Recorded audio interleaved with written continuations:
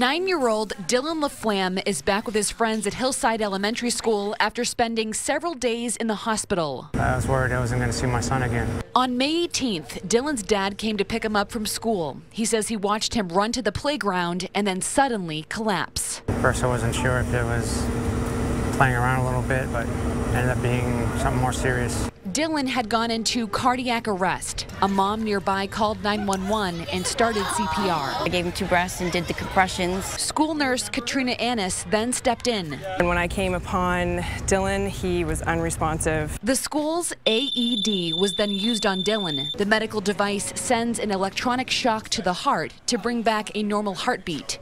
And in Dylan's case, it worked. It was just a miracle that he came to. The school is amazing, and I thank God he was here. Dylan was taken by paramedics to a local hospital and then flown to Dartmouth-Hitchcock, where he remained responsive. Early CPR, early defibrillation, we've emphasized that throughout the years. It works. Dylan now has a pacemaker and a defibrillator in his chest. Can you feel anything different? Yeah, there's a bump here. Dylan's parents say doctors don't know what caused him to go into cardiac arrest, but tests are being done. Principal Julie King says she's thankful for the outcome. The right people were there at the right time, and it all lined up perfectly. Staff here recommend that employees from all schools learn CPR and have an AED on hand just in case something like this should happen. Dylan heads back to school for a full day on Thursday.